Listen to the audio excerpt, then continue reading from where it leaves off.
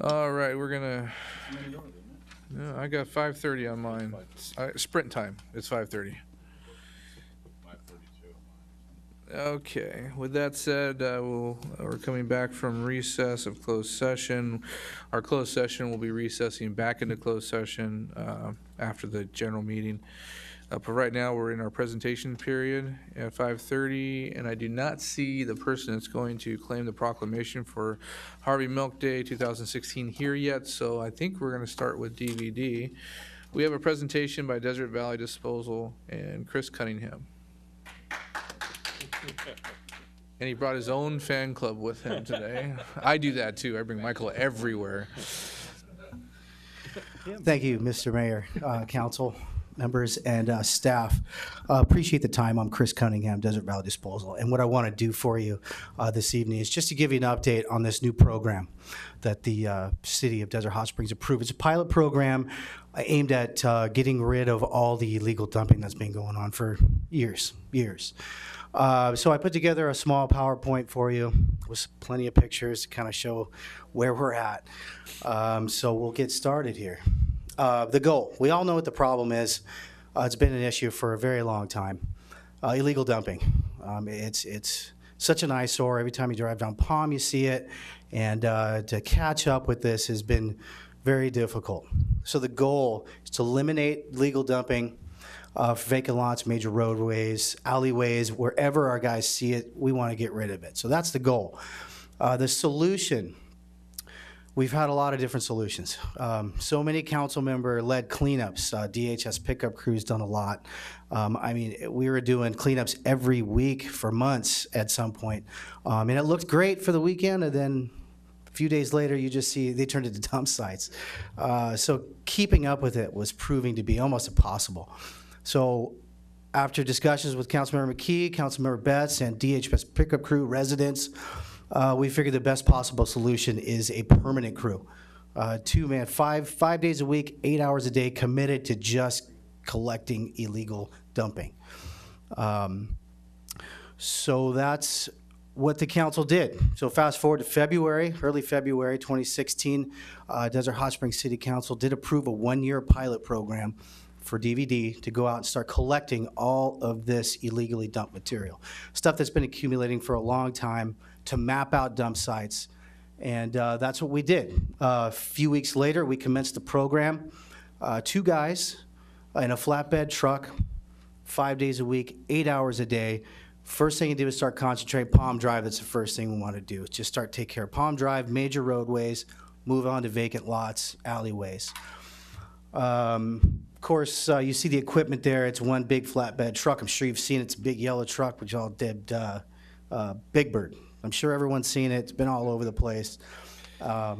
We did commandeer one of our reloading trucks on several of these sites because there was so much waste on it that picking it up, taking the flatbed, dumping it, it proved to be a little hard. So we wanted to catch up with it. So we used a rear-loading truck. It's got a compactor, so we could do 10 tons in it. So that got us caught up really quick on some of these bigger dump sites. You see right there, type of waste consisting of bulky items, household, and tires. Tires, I don't know where these things come from, but I've never seen so many tires. Okay, I'm gonna get in some pictures now just to kind of show the challenges. We all know what we're looking at, what we're faced with, but it's always nice to see the pictures, really get the idea of just how bad some of these places are. You see Big Bird there in the background, type of waste you see, I mean, it's just everything you can imagine. Well, let's go back to this one. This one right here is an extreme example. You know, they're not all like this, but this one, I felt it was important to show this one here because it just showed a lack of care. I mean, this was in a residential neighborhood. This was a duplex or a triplex next to it with a fence around it. It looked like they cleaned it up and just dumped it right over the fence, which just shows a complete lack of care. So this one took a while to clean up, but that is one of those extreme examples. And I literally have hundreds of these pictures for the first 30 days of this program. These are other popular sites. Commercial parking lots with the enclosures in the back. It's a popular place for dump material. And this is a big reason why we're here today too, and how we got this far, is you see Palm Drive in the background. This particular site, I think, has been a point of cleanup for several times, the same spot, and it seems like the next week there's something else there. Again, popular spots, the back of commercial buildings and just easily accessible in the middle of the desert. I mean, you name it, that's where this stuff is, in the middle of neighborhoods, all over the place. Car parts, again, these are just several sites. Tires, I just want to show a couple pictures of tires because it seems like every stop we make, there are tires. Tires here, tires there, tires everywhere. All right, so I have hundreds of those pictures, but you get the idea.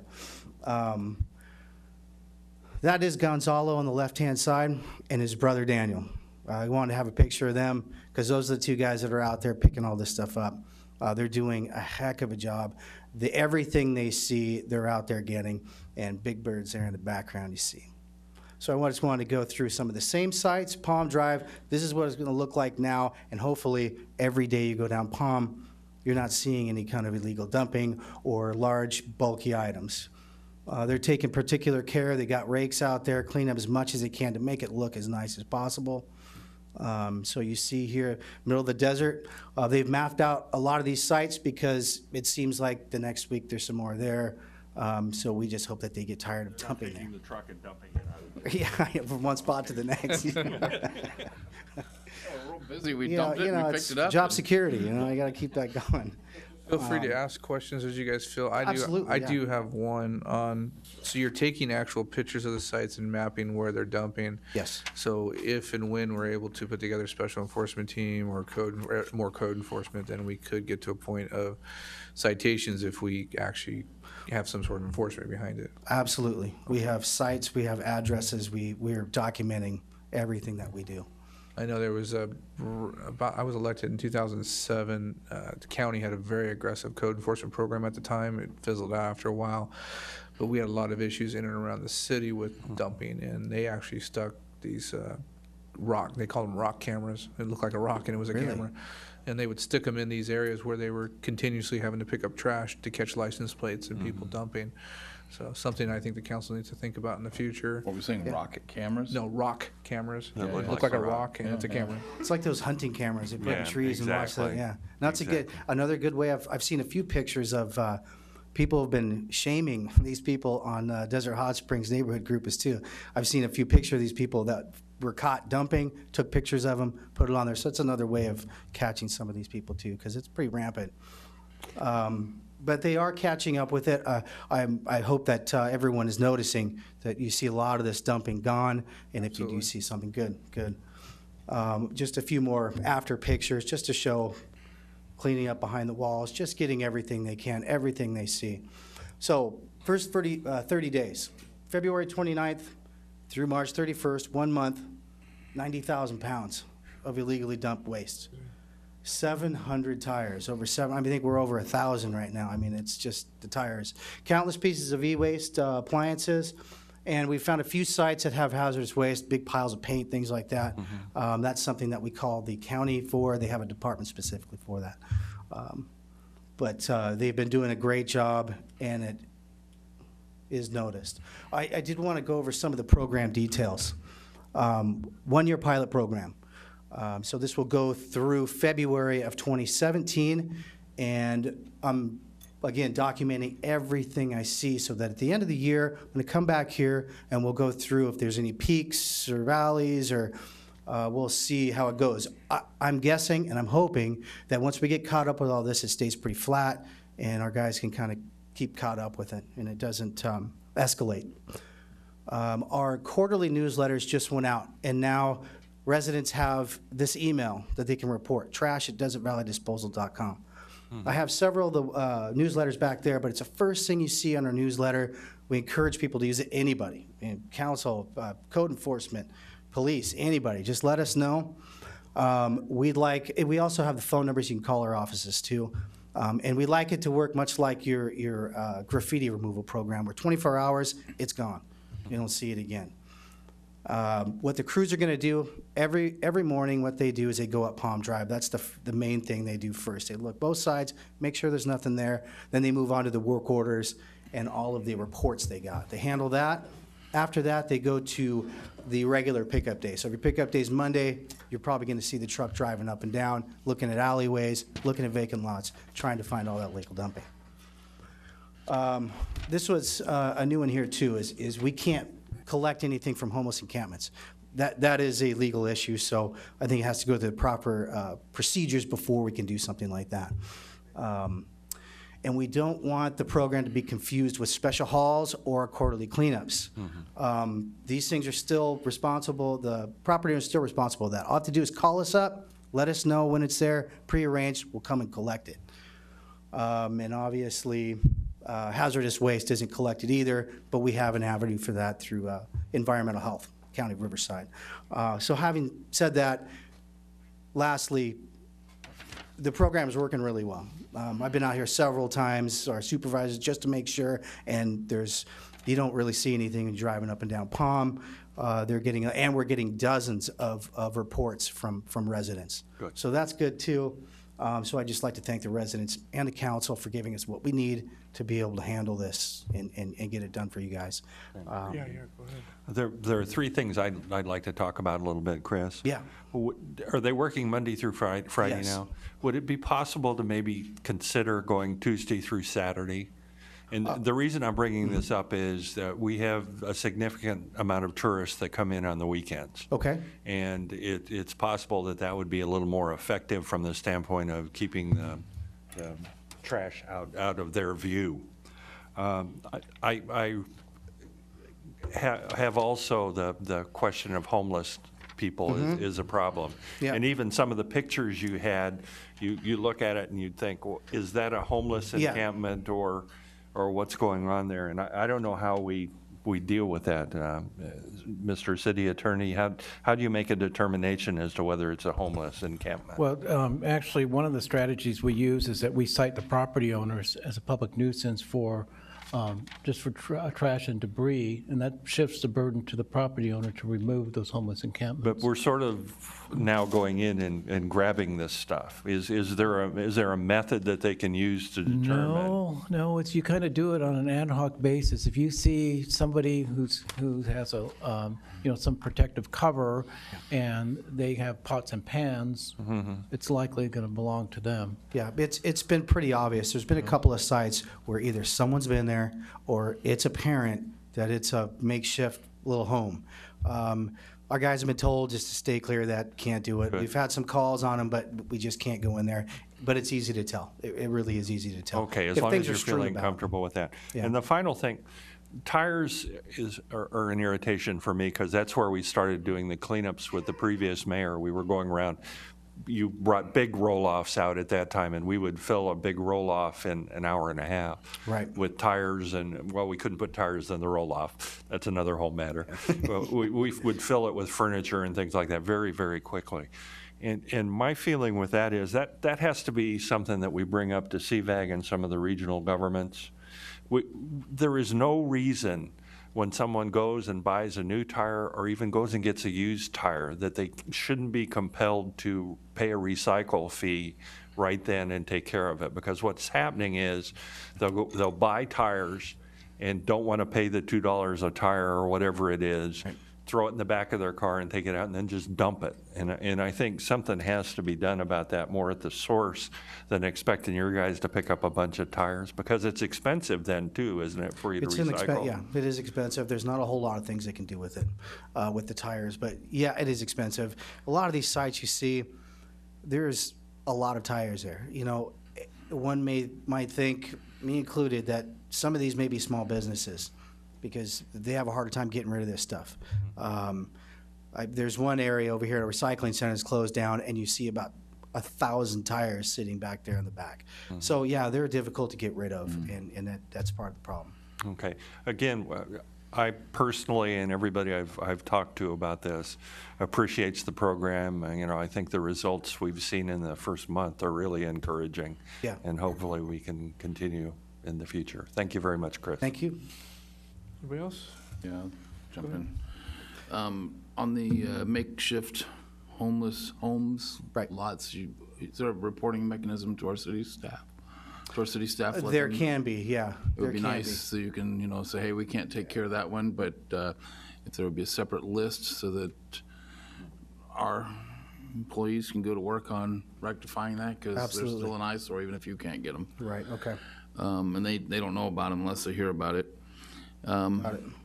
You aren't the only one that's doing cleanup. I'm just going to share a little story with you. I'm driving along Mission Lakes Boulevard. I won't take too much time on this one, but I see two elderly women. One's carrying a fluorescent tube, the other one's carrying two fluorescent tubes, and they're walking along real sheepish, and they didn't know what they were going to do with these things. So I stopped and I watched, and then they went and they set them down in the vacant lot. So I turned around and I said, no, and they picked them up and took them back. So there's two fluorescent It's tubes. contagious or Save you from picking up. Not sure. I had a gentleman who used to email me regularly because he had apparently one of these lots where there was just dumping all the time. And every time he called, and it's understandable, he just was very upset, angry tone. Right. So I don't know, it was a week or 2 weeks ago, I get an email from him. And I wasn't angry at all. It was like this really super upbeat, and just the contrast between what I used to get and this one. It wasn't any big announcement, hey, great job, or anything else. You could just see it, and he was just so happy. And he was saying, it was basically pointing out another area. It wasn't the same area that he's always been complaining about. So you're making a big impact on especially the people who have had one of these lots next to them that's been the area where it's been dumping all the Good. time. No, good, I'm glad. It's, again, we appreciate the council and the residents giving us what we need to be able to tackle the problem. So it's trash@desertvalley.disposal.com. That's right. And it's like everybody, email's always easier than a phone call, right? It's much easier, yes, yeah, and most of ours have been, the reporting has been through the email. Okay, great. Well, thank you very much. Thank you. Staff, I got a question for staff. Our graffiti guy can get, if you take a picture on the app, it goes directly to our graffiti guy. If they take a picture of debris, could we get it directly to DVD? I believe we can. We'll have to look into that, but yeah. Where, On our My Desert Hot Springs app, we have an opportunity, an option on there to press debris trash, take a picture of it, send it in. And so if we could look into that, I think Absolutely, yes. that would take out a person in the middle and go directly to the source, and they could have it on their phone. I know our graffiti guy gets it, and he sometimes covers it up within an hour of getting it, so. Okay. Go ahead, Chief. There is a link. Is there? There is a link on the app that says junk litter debris. Perfect. So we may just be able to tie them right into it. Perfect. Great. Ladies?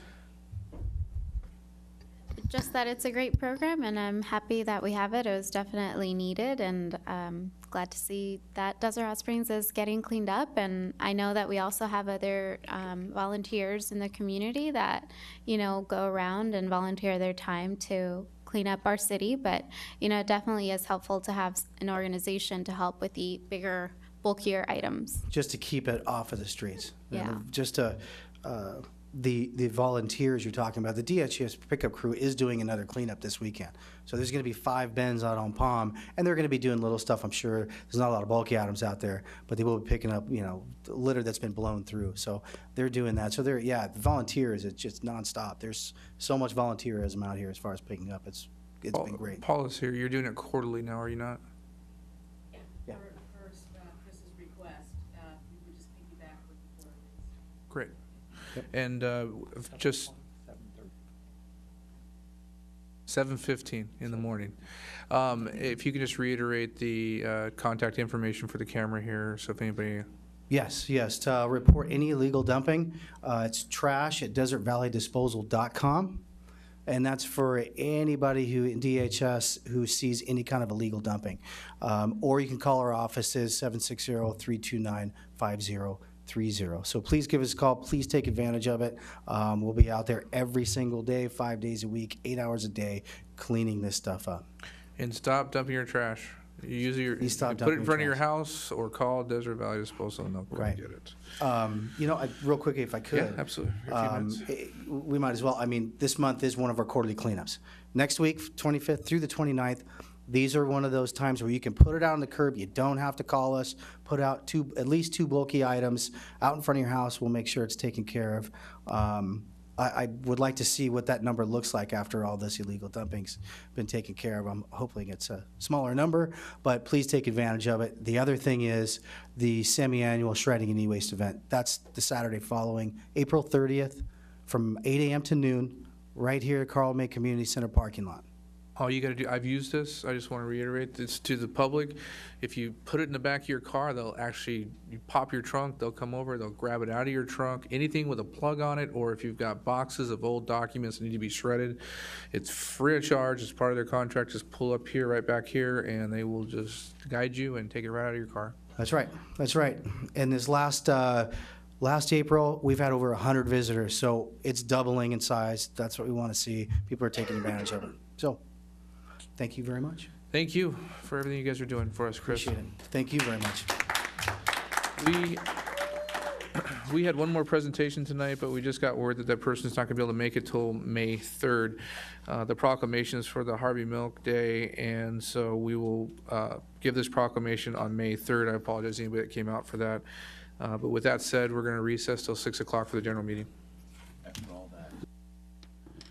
All right, if everybody can find their seats, we're gonna get the regular session started here.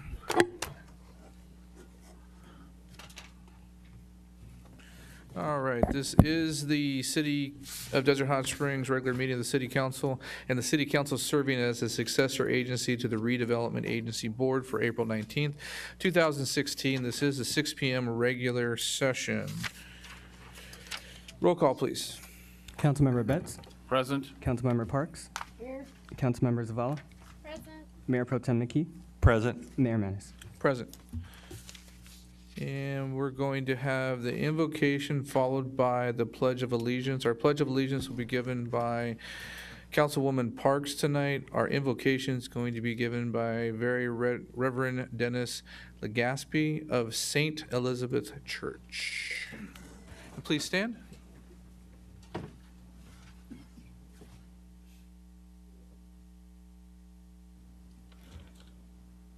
God of justice and mercy, thank you for the gift of life and the opportunity to serve the people of our city. Help us to act with character and conviction. Help us to listen with understanding and goodwill. Help us to speak with charity and restraint. Give us a spirit of service. Remind us that we are stewards of your authority. Guide us to be the leaders your people need. Help us see the humanity and dignity of those who disagree with us, and to treat all persons, no matter how weak or poor, with the reverence your creation deserves. And finally, renew us with the strength of your presence and the joy of helping to build a community worthy of the human person. We ask this as your sons and daughters, confident in your goodness and love. Amen. Please follow with me. I Pledge allegiance to the flag of the United States of America and to the republic for which it stands, one nation, under God, indivisible, with liberty and justice for all. Thank you, everybody. City Attorney's report on closed session. Mr. Mayor, there was no reportable action taken in closed session. Thank you. We're going to move on to the approval of the agenda. I am asking in a motion that we continue item 8 to 5:30. Staff has some inconsistencies with the motion that was made, and they're going to fix that for the next meeting. Also, I'm asking that we add an urgency item 8A as in Apple. It's a Homeland Security grant that was brought to our attention yesterday, Chief. Yes, sir. And with that, it has a time-sensitive date, and we will not be able to get it in if we don't approve a certain part of it. So Chief Dale Mondari will be giving a report on that. No tank. No tank, no. No tank? No tank. Good. No tank. And then is there anybody who would like to pull anything from the consent calendar? Nothing. My motion is as stated on the, Second. Mr. Mayor? Yeah, I will open for discussion in just a second. There's a motion and a second. Is there any discussion? Yes. Mr. Betts? Item 8, I have some comments relative to this agenda item, actually some discussion. I think it would provide some guidance to staff as they go forward. And I think rather than just pull this thing from the agenda, that I'm certainly amicable to continuing it, but I do think we should have some very brief discussion on this item. So I am still asking for it to be pulled. I think you can make your comments directly to staff. I don't want to beat a dead horse at this point. No, so. it's not comments to staff, it's comments to fellow council members. I think the council will benefit from Well, some discussion on this item. I'm asking we not go through this exercise I today got and that, let I saw staff. your so- motion. Yep. So I would encourage my council members to vote no on this motion and to not forestall conversation on item 8. Any other comments? All right, please vote.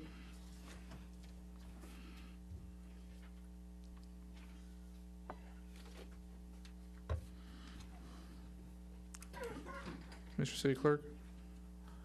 Motion passes with Councilmember Betts opposed. All right, we'll move on to public comments at this time. At this time, pursuant to the Brown Act, any persons may comment on matters of general interest within the subject matter jurisdiction of the City Council not listed on the agenda. Under the Brown Act, the City Council shall not take action on or discuss matters raised during the public comment portion. So basically, if you have an item that you want to speak on that's not on the agenda, you may speak during public comment.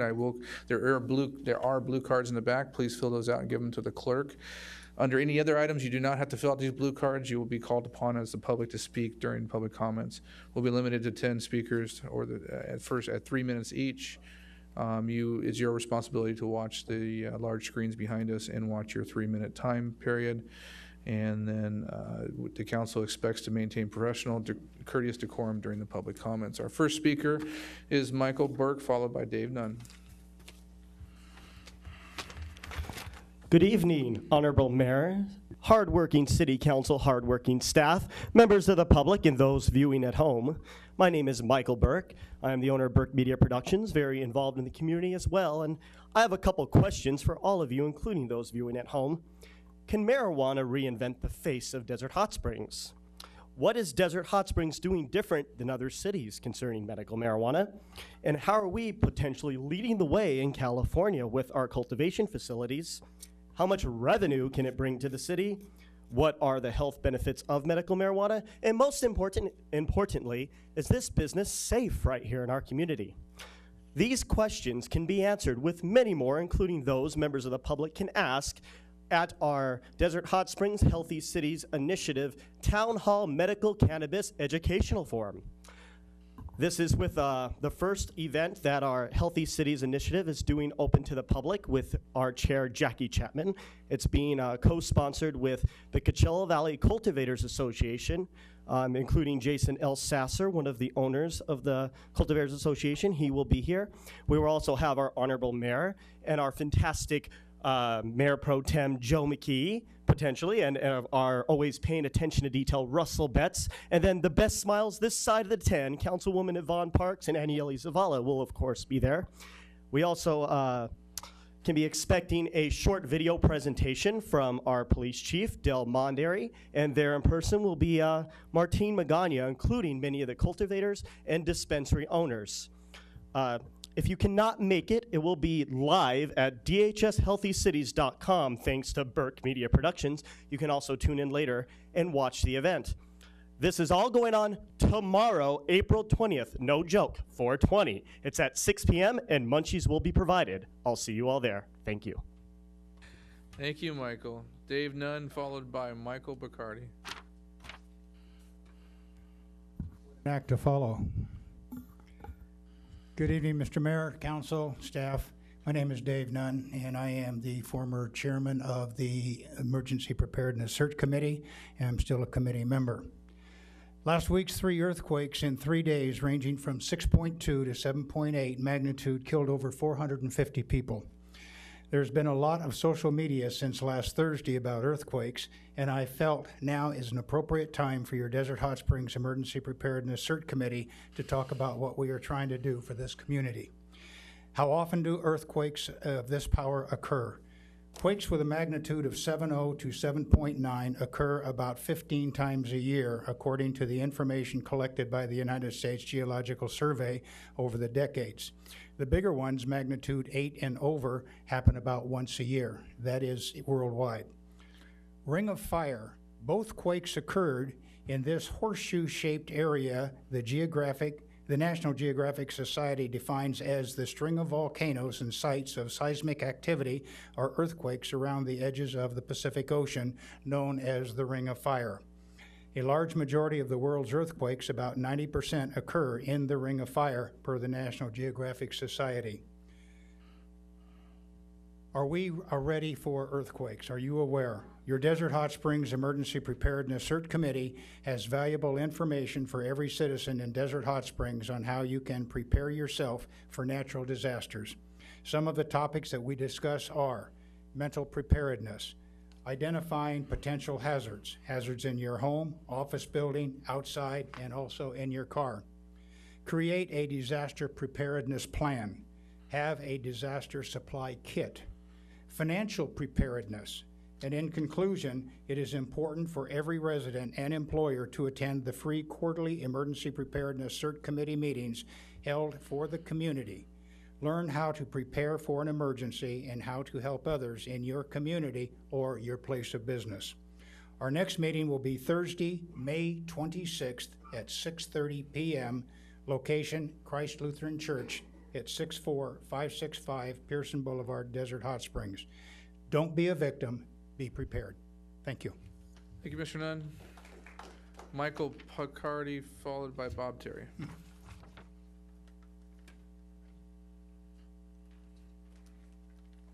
Good evening, Mayor, Council, staff. My name is Mike Picardi. I just have a few announcements about events that are going on in the city.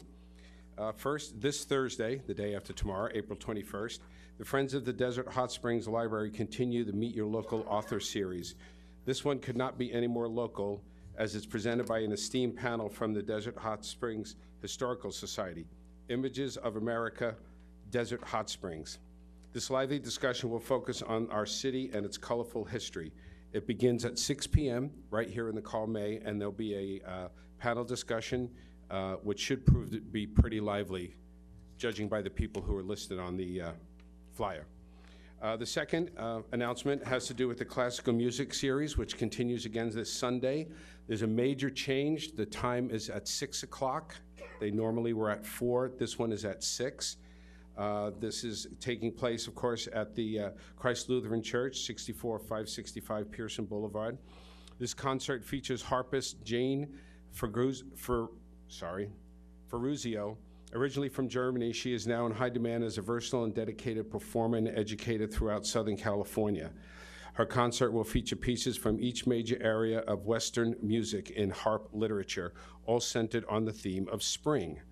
Admission for this is free due to the underwriting from the Desert Hot Springs CCAC and support of local businesses, including Topshop, Cabot's Pebble Museum, Ben Steen McGraw Heating and Air Conditioning, Desert Valley Disposal, Burke Media, and Southern Cal Pianos. Audience members are encouraged to bring non-perishable food items for Food Now, and donations can also be given to benefit the church's community mission projects. Again, this is this Sunday, the 24th, and it is at 6 o'clock at the church.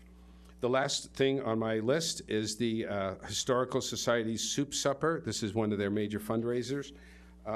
Feature presentation at this will be The Vortex Revealed by Mitch Crazier. This takes place on Thursday, April 28th, so it's a week from this coming Thursday, and it's at the Miracle Springs Resort from 6 to 8 p.m. Donations are $15 for members, $20 for non-members, and there's a phone number to contact for more information, 760-835-4576. This runs from 6 to 8 p.m. and should prove to be an interesting presentation by Mitch, who is known as a desert adventure guide. Come and share the many wonders of our beautiful desert and see how we as human beings relate to the vortex. Thank you all for your time, and come and enjoy these events. Thank you, Michael. Bob Terry, followed by Everett English.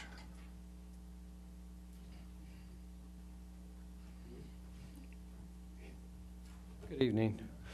Bob Terry, A Better Community of Desert Hot Springs. I'm here to let the community know that A Better Community is working on 3 petitions right now. We want you guys to know what they are, what they're about. First one is we're trying to get COD, College of the Desert, to bring a campus to Desert Hot Springs. Been working on this for a while and haven't been able to get it done, so we're going to the people. We want to go with names, with to show that we had the people behind us for this effort. College of the Desert has wasted a lot of time and $5.8 million to try and bring the new campus to Palm Springs, where they do not have the property lined up, where the seller of the property is asking outrageous amount that they won't even pay. And Desert Hot Springs has been offering location for a while. So we say this is long enough. Let's do it. Let's do it now. Let's do it here. So you'll see us with this petition. Then we also are working with College of the Desert to try to get them to have an environmental studies program. Partially to educate the students about the environment, specifically here in the desert, but we also want them to focus on getting green jobs for their students, because they're out there if you're qualified for them. And our third petition, many of you saw me with this at the State of the City.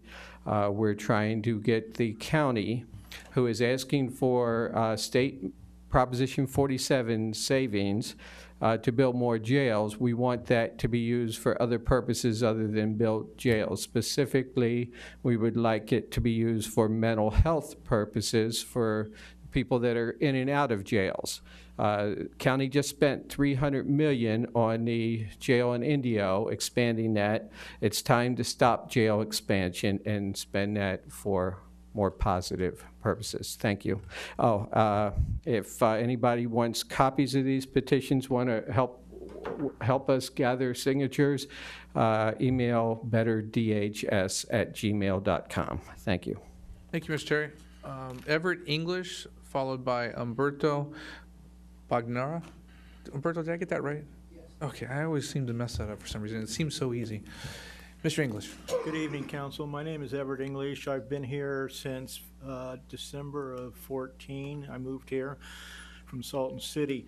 In February, my car was stolen, and it was immediately found. It was reported. The guy couldn't start it because the battery was dead.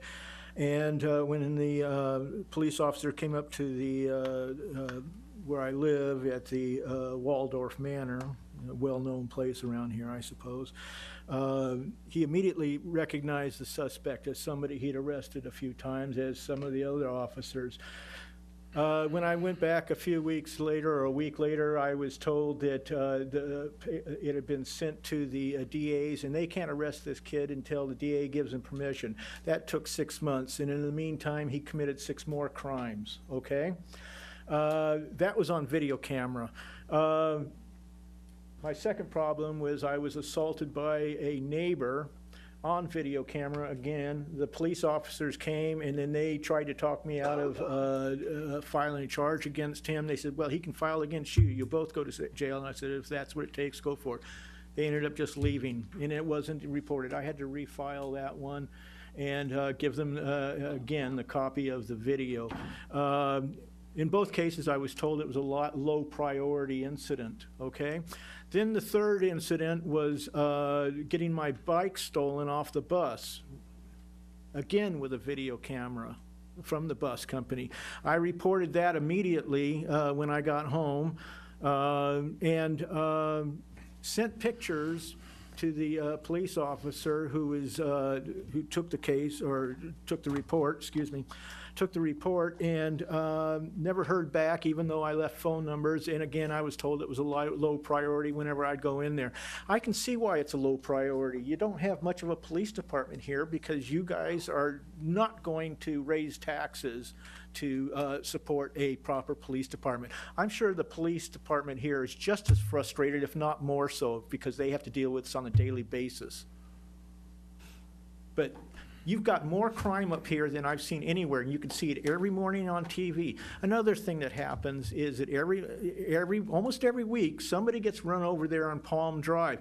I know how hard it is to cross Palm because I have crossed at crosswalks, and you try and cross that street, and you're going to get run over, even in a crosswalk. You don't have any markings. You don't have anything to show that it's a crosswalk. You don't have police cars going up and down the street to control traffic. You need police up here, and why aren't you doing something about it? Now, I know, people like low taxes, but you've got to emphasize that we need a better police department. Thank you, Mr. English. That's your 3 months. Thank you, or your 3 minutes. Thank you. I still had it, okay. Thank you very much. Mr. Humberto Bagnara, and followed by Jeff Horton. Does that prove that people want taxes up so we can have a... Thank you very much for your comments. Good evening, Council. I'm here this evening because I received a notice from the city saying something about proposed ordinance prohibiting cash at the medical marijuana facilities. I just wanted to make a couple brief comments. One, Cathedral City tried that and had to change the ordinance back and let them take cash because they virtually put the people that were under those constraints out of business. And I'm just curious, why would we make it any harder for a patient than we have to? When you go to that type of machine, you add 2 to 5% cost on top of everything. Who ultimately is going to pay is the consumer or the patient. So you have to consider you're adding at least, more than likely, 2 to 5%. Okay. I know because I just ordered the POS system for our store, and I just invested $7,000. So if we add this machine, that makes the POS system almost useless, because the way those machines work, you have a screen, you have a list, have items, they pick it, put their money in, get a little card out. Well, then you don't need the POS system, the seed to sale system, which we bought, so you guys can track it all from inventory, from the moment it comes in to the moment it goes out. So like I said, that'd be a $7,000 cost, a waste of money on my part. And I'm kind of confused, how can we not take legal tender? It's accepted everywhere in the world, why all of a sudden it's not accepted in Desert Hot Springs? I don't understand that. So maybe you guys can fill me in. Liquor stores, grocery stores, everybody else doesn't have to do this. Why this particular industry are we putting this issue on?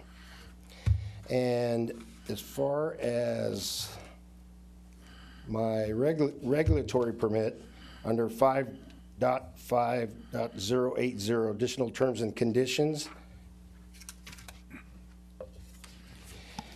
Based on the information set forth in the application, the city manager or designee may impose reasonable terms and conditions on a proposed operation of medical marijuana, in addition to those specified in this chapter. Well, I don't believe this is reasonable. Like I said, on top of spending $7,000 to try to make everybody happy to begin with, that'd be a waste. So that's all I have to say. I appreciate your comments. Thank you very much. Jeff Horton, followed by Nicole Salisbury. Mayor, staff, I'm Jeff Horton, residents here at Desert Hot Springs, Veterans Chairman Committee, as well as Quartermaster down at the VFW Post 1534. The reason I'm talking tonight, just to reiterate that Memorial Day is coming fast upon us. We're trying to have a good festivity for that. We're working a bridge with the VFW Post 1534 to be able to have an after party, basically, or an event. Instead of what we normally did every year, having free food located at the park. We want to bring the community down to a VFW post to be able to meet and greet with a veteran, to hear stories, as well as to build camaraderie and cohesion within the community itself. The Memorial Day event also looking for a pastor as well as a guest speaker, because I'm trying to keep within the community local people, because this is Desert Hot Springs. We have plenty of veterans. We have plenty of churches here that could benefit by talking to the citizens of Desert Hot Springs. We're trying to keep that within the community. So if anybody has any of that information, they can contact me at 760-671-7800 to let me know if they have a fellow veteran that would like to be a guest speaker or a pastor that would like to be able to do the prayer for the starting of the event. And that's it. Thank you. Thank you, Jeff. Thank you for what you're doing for our community.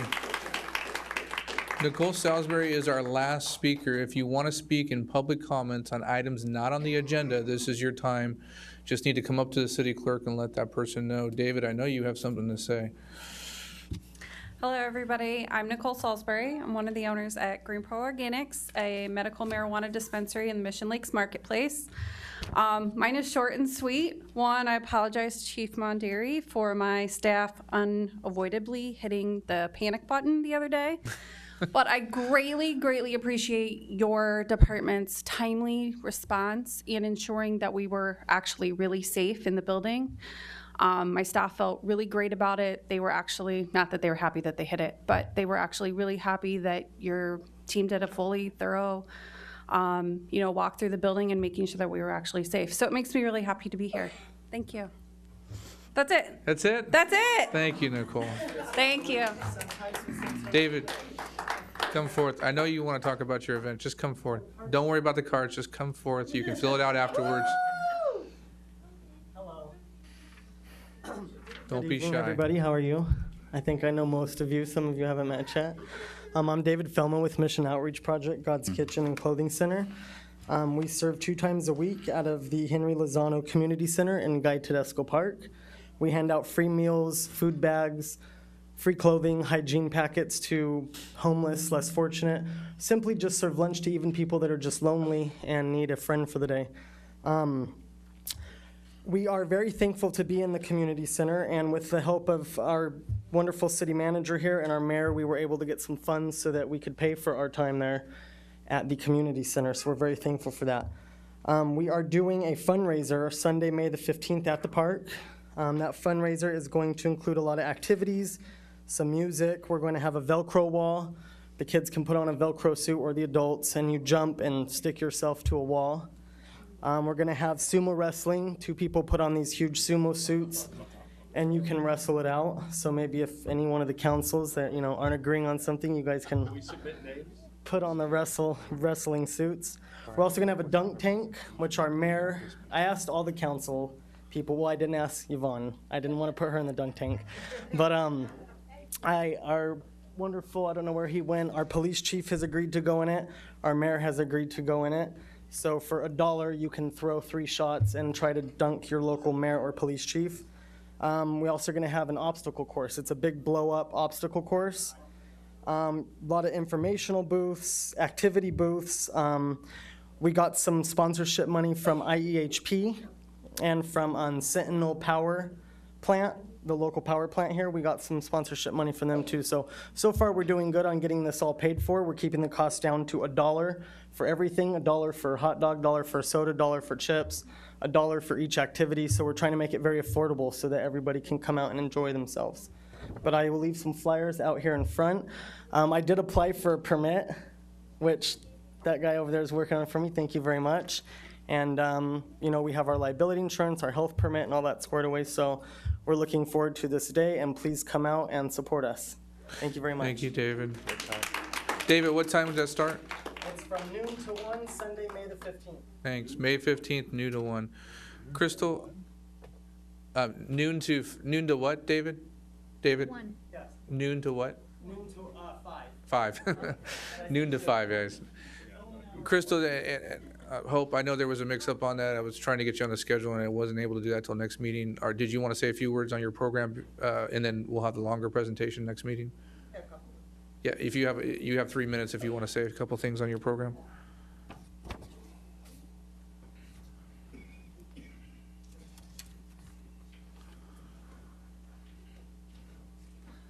You'll have 3 minutes. It's on the board. Hi, my name is Hope Scott. Crystal Johnson. And we're a part of a CCAC. It's a club, it's a Christian Creative Art Club here in Desert Hot Springs. I actually started it in my own home.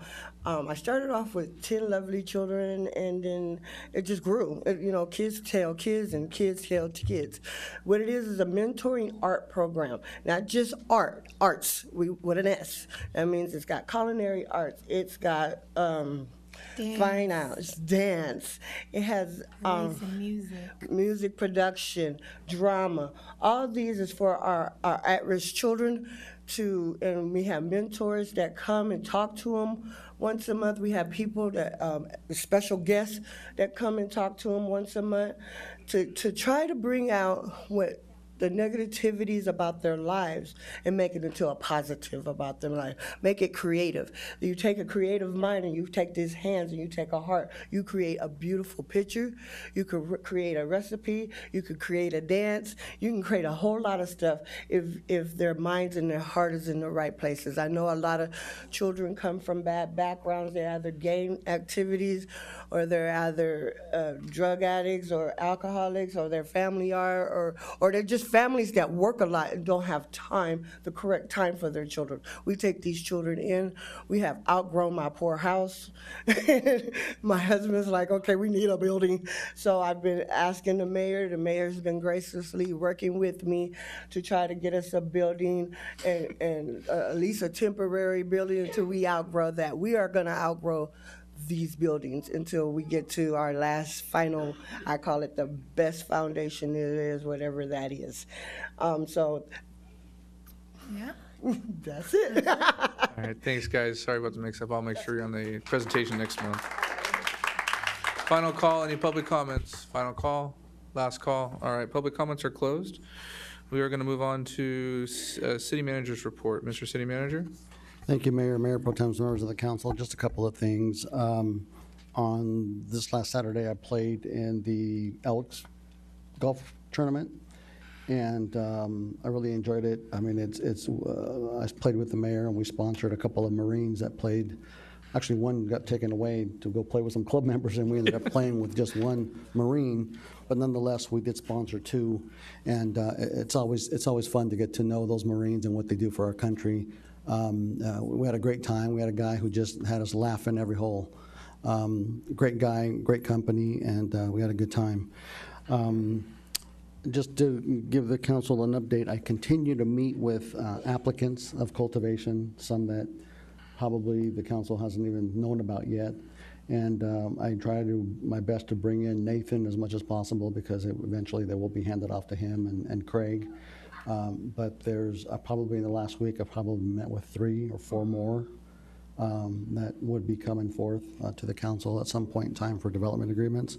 I'm continuing to work to hire a project manager. I've interviewed up to 4 people already, and trying to coordinate with Arden Wallem at the Water District to see if we can come to an agreeable solution to picking one and moving forward with that. So that's all I have, so I'll just update the council as we move forward. Any other department heads? Mr. Porras. Thank you. Mayor, Council, just want to give you guys an update on a construction project that's about to start, the STP slurry project, the one that goes from along Hacienda Avenue from Palm to Miracle Hill and from Avenida La Vista to Long Canyon Road. This project was awarded a couple months ago to All American Asphalt. It will begin this week with mobilization and some weed abatement. And the slurry seal is actually going to start the week of May 9th, and the project should be completed by June 13th. Notices are actually going out this week to all the residents and businesses in the area. We will have no complete road closures, but we will have a couple of temporary lane closures while they do the slurry seal, and some parking will be limited. We will post up signs, so I just ask everybody to be careful. And if you guys have any questions, go ahead and give me a call at 760-329-6411 extension 216. Thank you. Danny, you also posted that, or Nate, you posted it? Yeah, I went ahead and posted the information that Danny just informed council of on the Desert Hot Springs Neighborhood Group and also the Desert Hot Springs Rant and Rave. Thank you. Mr. City Mayor, Attorney? Would you like me to comment about the burnt-out structures? Yes, please do. Well, just the mayor and the city council has made it very clear to my office and the code enforcement to make these burnt-out structures a priority in town, and meaning that we should get them secured right away, screened, and taken down. So here's how the process works. We get a report goes to code. Well, it comes from fire. Obviously, the fire, notifies everybody that there's a fire. Gets to code. Code goes out and inspects the property. If there's an immediate danger of that property collapsing, then it's likely that we can get a court order to have that property taken down immediately. We had started putting up fences, having fences put up right away. Unfortunately, somebody's fence was stolen, but we're focusing on trying to get these fences put up right away. And we discovered in some of these places that have been burnt out for a while that there's transients in them. And so when we discover transients in them, we will notify the police department that they're in there, and we want them to be removed for safety purposes. So we're trying to stay on top of all these fires, and I encourage you all to report to the city any fire damaged structures in your community that we may not know about. But the mayor and the council has made it a priority. Can you talk a little bit about the old Revivals building? I know we're waiting on one permit, correct? Oh, yeah, the Revivals building. We have ordered that the Revivals building be demolished, and the property owner has agreed to do that. Unfortunately, the contractor that's been hired by the property owner needs one permit, and that one permit is from the Air Quality Management District for PM10. And so our office is called there to see if there's anything we can do to get that one permit issued. So we're working. So we very have a hard. cooperative property owner in that case. So we know the process doesn't seem fast enough for most people, but we are in the process, and the city is not holding the process up at this time, but they'll be working fast on that. Any other updates from staff? I see none. We'll move on to mayor and council member comments. Mr. Betts. Thank you. We had a budget discussion here in the study session before the meeting. It's just the start of the process, but we got out of some tough budget times, and now we're looking at some projections. Staff made the first stab at it. We had, I think, resolved that we're not going to go into deficit spending, but we still have some challenges there. The first numbers we got showed $600,000 deficit in the next year and a $700,000 additional deficit after that, whittling down the reserves that we had built up. So I only say that just to make sure that the two things. One, that you have a tendency once you go through trouble and get out of it, get out of the crisis, that you go back to doing the same thing you did before, and we're not there yet. I think this council hit a home run, did a perfect job of getting us through that crisis, and we've got to keep doing a perfect job. And the public has to understand there is not unlimited resources up here at this at the city. I was real happy to hear from the rest of the council members that they too are resolved that we're not going to go into deficit spending. So that's the good news. The challenge is between now and June 30th is to make everything work. So it's not a big catastrophe financial announcement I'm making. It's just that's reality, and we're working towards it, and I'm certain that we will have a very good, positive financial outlook after we do some more work up here. Mr. City Attorney, there was one item, and I know council spent a lot of time on it in closed session. I had to recuse because I had what I felt was a good reason to recuse. It turned out I didn't need to, but I did. So I didn't participate in the discussion. It had to deal with Palm Investment Group. So since I wasn't in those meetings, I've been anxiously waiting for that to get reported out. Is that resolved now? Will there some point in time when we're going to get reporting out on what the result of that item was? Actually, that's being handled by outside counsel.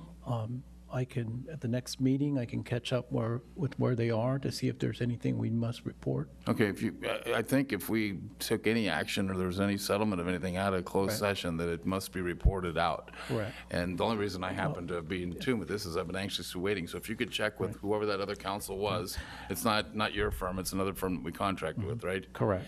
And get those details, that would be wonderful. So hopefully at the next council meeting, that would happen. And I've been focused in on some of these vacant homes. I've had residents contact me talking about, geez, there's people using my neighbor's house. They're not in town, they're just going in and using this house. Maybe the neighbor left electricity on or whatever. So it's residents' vacant homes where squatters have gone in. And then we have other bank homes, bank-owned homes, and they have those on a status of do not market status. That's the status that the bank has. So it's sitting there empty, some cases boarded up, some cases having caught on fire. And we've got to do something to fix that situation. I don't know why the bank would have these properties in a do not market status. Maybe they haven't worked through the pile of all the homes they have or whatever, but we have people who want to come in, buy those homes, fix them up and sell them. There's a nice one up on top of West Drive, second one down from the top, and it looks to be a nice, very viable property. Somebody went and tried to make an offer on it, and they were told, nope, sorry, nothing we can do. There's another one on 2nd Street, and I went and looked in the window, and the drywall's kicked in. The home looks very nice from the outside, and the bank has assigned a real estate agent to it and a property management company to it, and they're both very frustrated that the bank has this on a do not market status. There's something wrong with that. We don't want homes in our community that are sitting in a blighted state with the bank saying, well, we're not ready to do anything with this yet. You guys can just wait. That's not right. Now, we did have an ordinance in place that was pretty heavy-handed with the banks and the foreclosures. And I understand that we need to make some adjustments to that. So I'm hoping that get that thing brought back at the next meeting with whatever adjustments we need to make, get that on the agenda, and let these banks know that if you've got a property that's sitting in a derelict condition, you're going to get fined. You're going to get fined every day, and it's going to be hefty, hefty fines, whatever the law will allow, because you can't just sit there in your office somewhere outside the city in a high-rise and leave this blight in our community. So I'll be looking for a council member to join me in putting that on the agenda. We have some of the basic language in place. So Mr. City Attorney, if you could work with me to get that language cleaned up, I'm going to plan to bring that to the next You don't need to ask for any. I will make sure it's on the, would May 3rd be enough time for you? Will May 3rd be enough time for you? Yeah, Or would you like the May I'll get together 17th? with the city attorney, and I'll either get together with you and Send put me it a on, quick or I'll email. find another council member and get that dropped on the agenda. Again, I'll put it on the agenda. Just let me know what day. You don't need another council member. The illegal fireworks in the community. It's kind of quiet now, but it wasn't last 4th of July or the week before and the week after. It was actually a war zone. If you were down by Kmart, the noise going on was so loud it was setting off car alarms, and it was a problem. The community just said it was too much of a problem. These are the illegal fireworks, the ones that go boom really loud in the sky. We had a lot of complaints. So I remember the conversation we had after that where we asked the fire department, is there something that could be done to where, I know we can't stop everybody, but maybe if a few people get slapped with a $1,000 fine, they'll start telling their friends, you know what, Desert Hot Springs isn't the place to be blowing these things off. I just got a $1,000 fine and there's no exception. I had to pay it, and oh man, my wife's upset at me. So I'd like to ask the chief, is that something that, first off, the fire chief, is there some ordinance that this city needs to put in place that will allow you to impose a special, or maybe the city attorney can answer this, a $1,000 fine that'll just, I don't have no illusions that we're gonna go get everybody to stop. The idea is that a few people get a $1,000 fine and some guy actually targeting one of your guys sitting there waiting. As soon as they see it go off, they swoop in and give the guy a ticket. Is that something we can work on? I know we had some kind of positive confirmation that we could work towards that with the last chief, but we've had a transition here. I would like to have something in place to try and put a lid on this stuff. I would defer the question about the $1,000 fine to the city attorney. As far as the enforcing, we can work with PD, and I know Pat was working on some stuff, and I haven't been caught up to speed on that, but we do have our prevention officers. I could get together with the prevention officers and find out if we can have a dedicated fire prevention officer come out on those specific nights where we have events, fireworks, heavy, and maybe they could help us enforce that with DHS PD. Whatever it takes for this council, I'd like the council to be in agreement that we'll get you a special ticket book that, you know, slaps somebody with a $1,000 fine, so you guys can have a contest to see who writes the most tickets. And then maybe we can have a barbecue and benefit for the fire department or something, okay? So if we could get that one going. Okay, some good news. Wardman Park Pool starts operating May 20th for its official opening this summer, which is swim for exercise for adults, swim lessons for kids, and open lap swim. Now, actually, there's, if you want to go down there on Monday, Wednesday, Friday this week, and every week before, they've already started the adult exercise classes. That's Monday, Wednesday, Friday at 9 a.m. But we did manage to get a $20,000 grant earmarked for Wardman Park Pool. And so it looks like that'll be another year of, this is the second year now that we've managed to keep that open, and at absolutely zero cost to the city. The steering committee that's overseeing this has made sure that they met that condition that was placed by this council, so it didn't cost the city any money to operate that. So it's still going, and of course we just concluded the water volleyball, which was a real big success. Just a quick note to Everett English, who was complaining that what seemed to be low priority calls. I can say that from talking to the chief, I get these calls coming to me as a council member.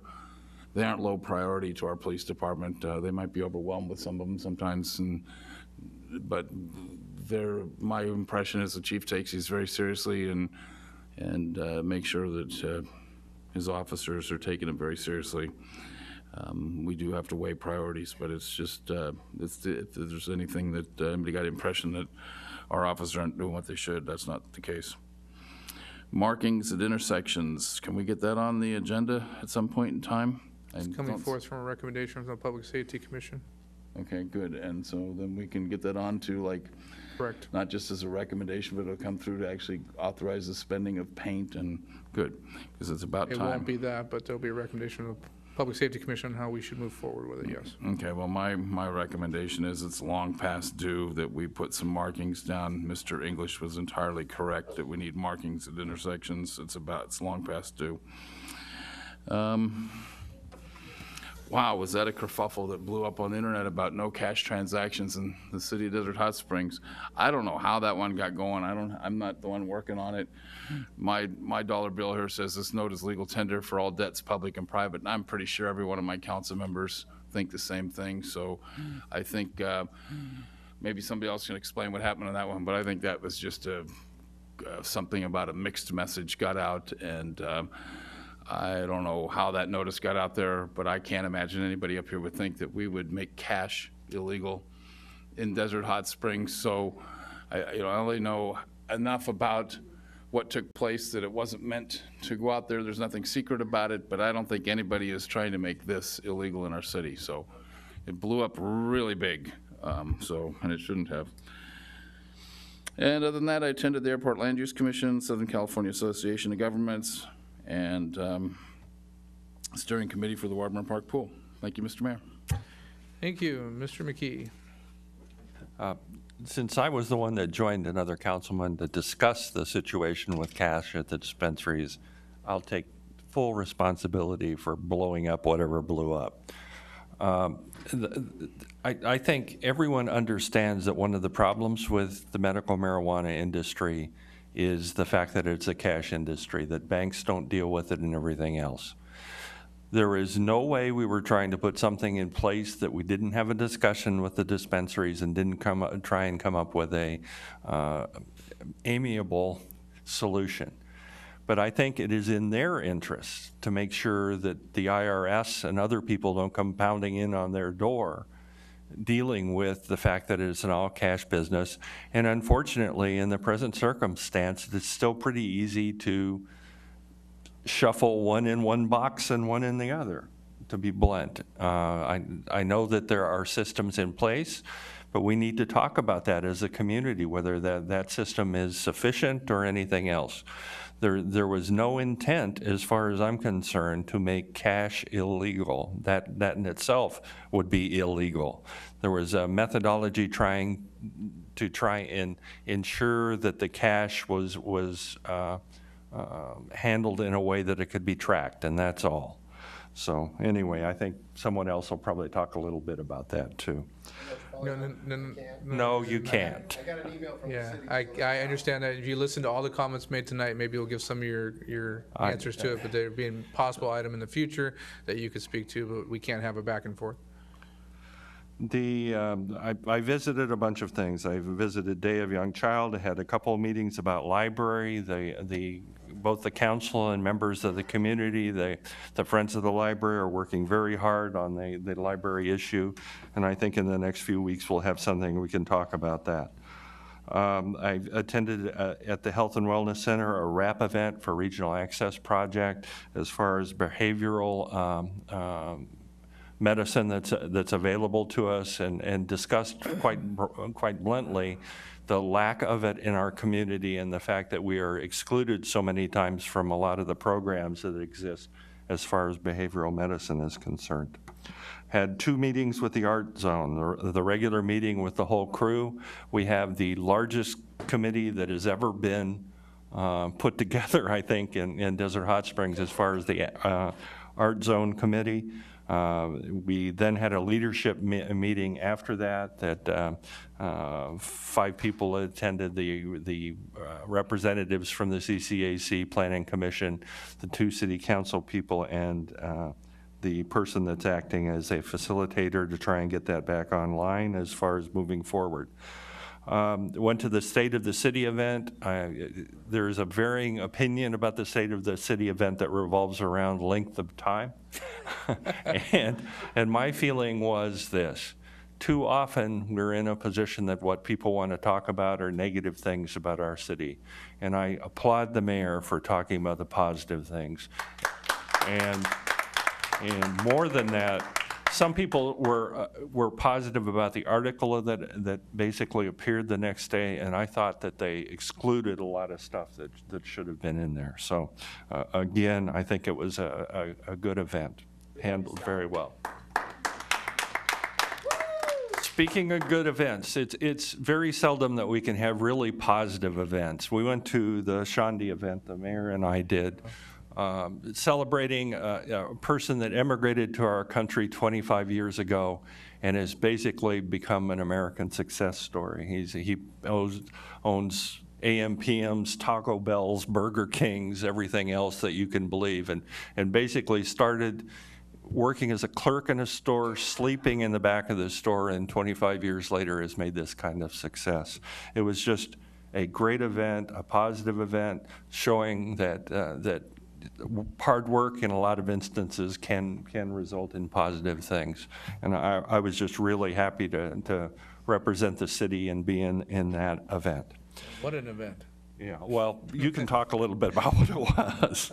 It was a stupendous, it was sort of Indian Cirque du Soleil as far as the entertainment and everything else. It was just amazing.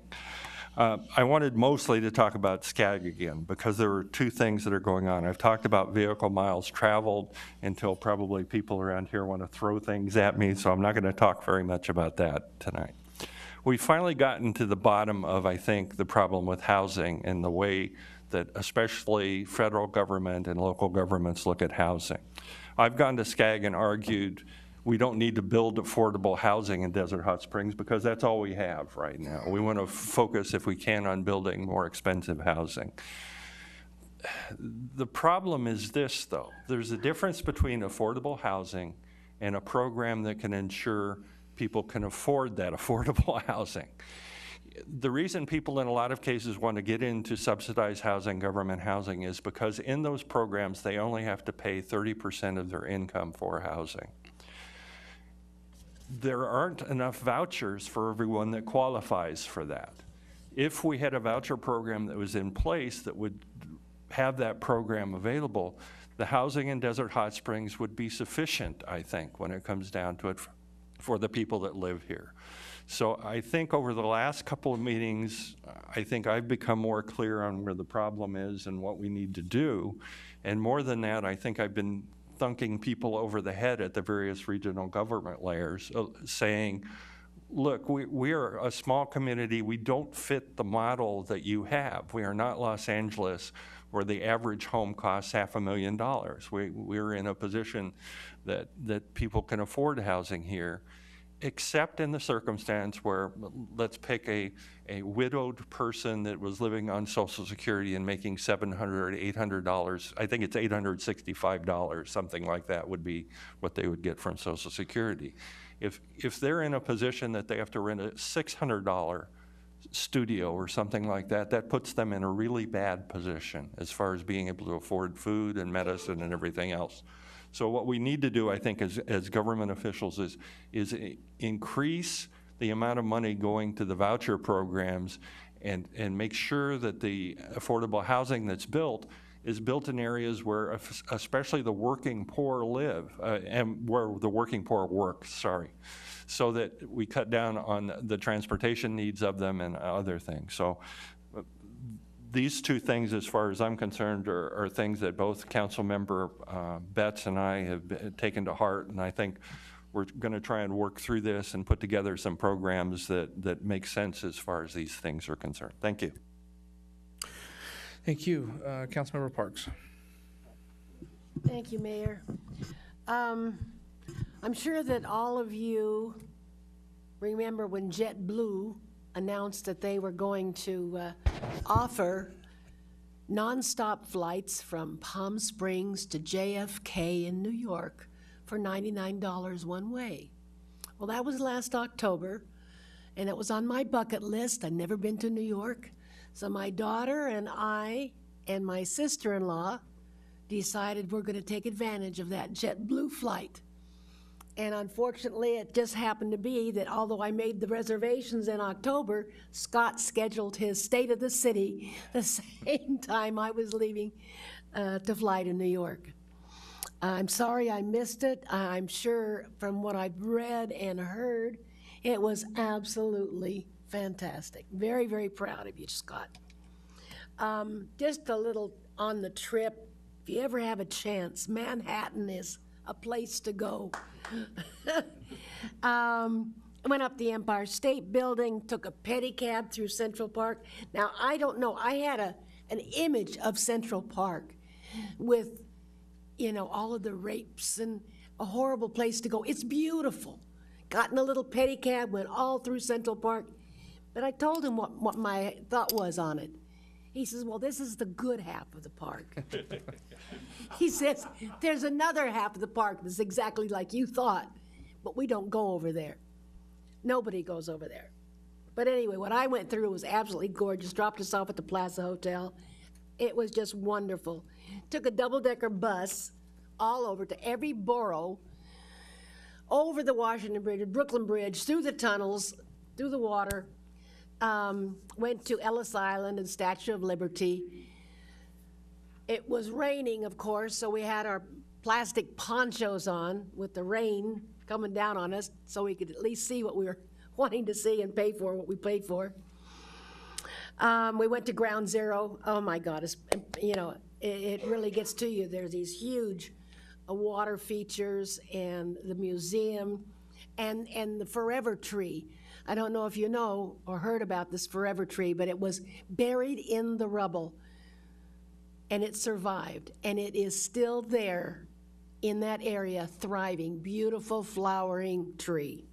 So that was another one, the Forever Tree. Saw the Trump Tower. My sister-in-law got up bright and early, went to Times Square, got on the Today Show. So that was her bucket list. Anyway, took the subway once. They don't like handicapped people in Manhattan. I guess it was built so long ago that they didn't have elevators or escalators in those days. So had to walk down 3 flights of stairs to get to the subway and back up 3 flights. That was once and once. But I got on the subway, and if I wish I'd have done this trip 10 years ago, where I could run and romp with the younger people. And then it would have been really, really great, because it is a walking city. It's very walkable. Anyway, that was a wonderful trip. I'm glad I'm home because of the weather. My arthritis is definitely a desert illness. Our art district, I think most of you have heard that we have community involvement in an art district committee, and we're working on short and long-term goals. One of the short-term goals will be discussed at the next meeting on April 25th. We're hoping to establish a pop-up facility for artists to show off their work and sell their art. We want to bring people downtown with music and food, and hopefully we can build on it. Short term is something that starts small and we can build. The long term is actually establishing these art zone, the housing for artists, lofts above, and their businesses below. But that is long term. Short term is to get them somewhere where our artists can be visible within our community. We can actually have every weekend an art show in downtown. So we're working on that. I attended the Energy and Environment Committee at CVAG, Coachella Valley Association of Governments, and the most important or interesting agenda item is the Community Choice Aggregation Feasibility Study. Now, on January 25th, the CVAG Executive Committee authorized the Executive Director to develop and issue a request for proposal, or an RFP, for a CCA, which is a Community Choice Aggregation group, for a feasibility either independently or in cooperation with Western Riverside County Association of Governments and San Bernardino Association of Governments, a tri-county feasibility. This is where it allows cities and counties to aggregate their buying power to secure electrical energy supplies contracts on a region-wide basis in an attempt to offer competitive rates to their consumers with the option of purchasing power from greener sources.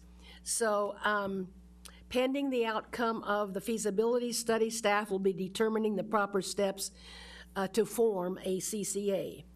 There will be more information will be provided to the Executive Committee on April 25th, and for those of you that have thought and wondered, why do we always have to stay with Edison?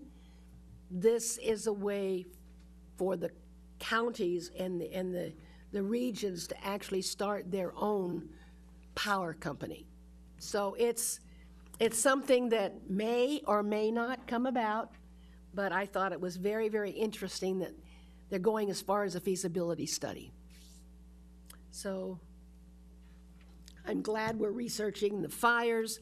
I also, I'm looking forward, David Feldman, to your activities, and that is this Sunday, the 24th? 15th. May 15th. A good thing I didn't show up on Sunday. Okay, May 15th, noon till 5 at Tedesco. It sounds like a wonderful event, and I'm looking forward to being there and watching our chief and our mayor get dunked. Ms. Zavala. Okay, so I know we've kind of gone on a little long here. It tends to happen.